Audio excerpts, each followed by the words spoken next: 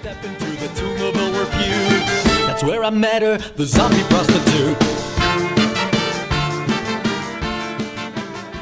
How much stop animation are you doing these days, besides teaching?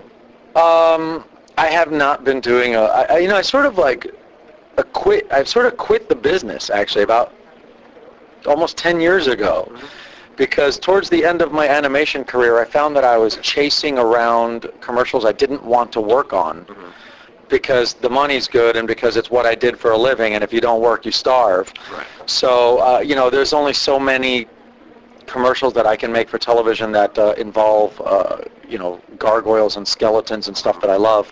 So I found myself chasing like tampon commercials and beer commercials that I really didn't want to work on. And it was starting to take up my whole life. Like the business of trying to find the job was taking up more time than animating. And I didn't like that. So I quit and became a creator of content, which basically means someone who writes songs and someone who writes comic books. But that doesn't pay, or at least it didn't at all back then. So it was a hard switch. But now I'm getting back into it. Never mind. Now I'm getting back into it. I was working with Fangoria for a while, and I directed 6 stop-motion spots for their streaming web show. And now I'm finally writing my first feature-length script. So it's live action though, but I'm slowly sort of working my way back into the film business. So how would a stop animation tampon commercial go, since you brought it up? Oh, bloody hell. I don't know. Or maybe that's how it goes. Maybe it's bloody hell. All right. So are you? I take it you're not doing any bumpers for MTV Sci-Fi or anything anymore? No. Like I said, I kind of quit the business almost 10 years ago. But because I am now very consciously sort of getting back into making films, I think it's sort of inevitable that I will end up doing stuff again for people like Sci-Fi or MTV, but I'm not really pursuing that. I'm getting back into film for the reason I wanted to make films in the first place, which is because I felt I had stories to tell, or I had bizarre visions I wanted to put on the screen for other people to see, so that's what my focus is. So I should tell you that in the next year, you're going to start seeing shorts of mine popping up at film festivals. Shorts that I made 15 years ago that I never finished, I'm now finishing. So you're going to see those at horror film festivals and fantasy film festivals. And then probably a year later, you're going to see something a little bit more lengthy. And then I'm working my way towards this feature-length film, which is, all I will say is that it's horror. It's a comedy horror. How's that? Sounds about right for you. I guess like Mallrats meets Evil Dead, or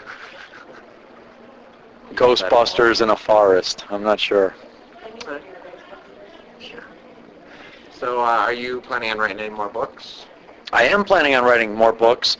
I have my 3rd book was supposed to be delivered about 1.5 years ago, but I generally tend to take on more than I can really do, so it's very far behind. But it's called How to Pick Up Goth Chicks: The Dating Guide of the Damned, and it's a sort of a gothic dating guide.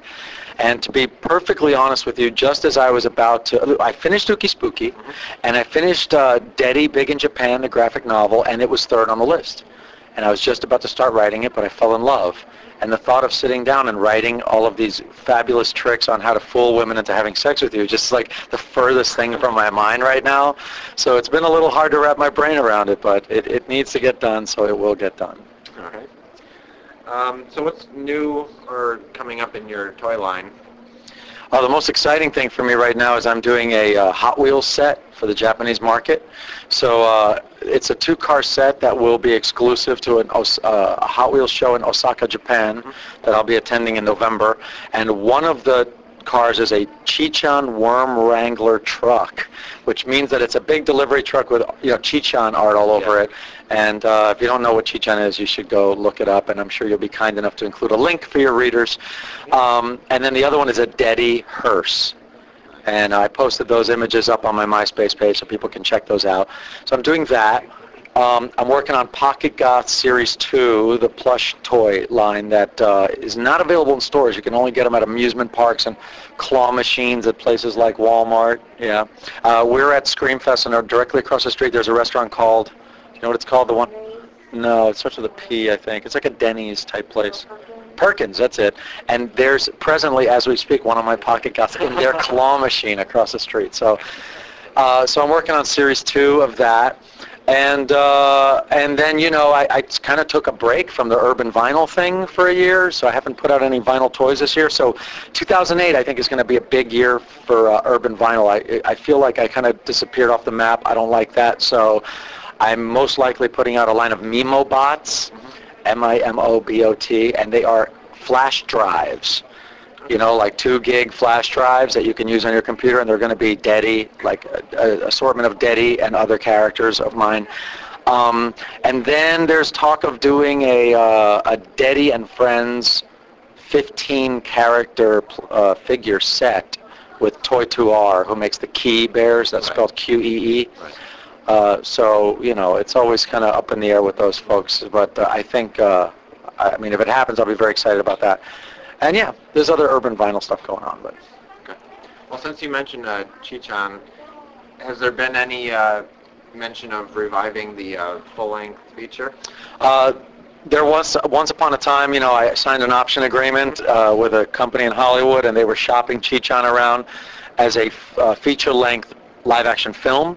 And 3 years later, you know, basically I got what pretty much everybody gets when you sign an option agreement, which is nothing. Yeah. And the film never happened. But the rights reverted back to me, which was the nicest thing that came out of that, because, you know, at least I can do stuff with it. So I am, well, as you know, making a Chichan Hot Wheels car, but most recently I've teamed up with Mezco Toys, and together we're sort of developing a film.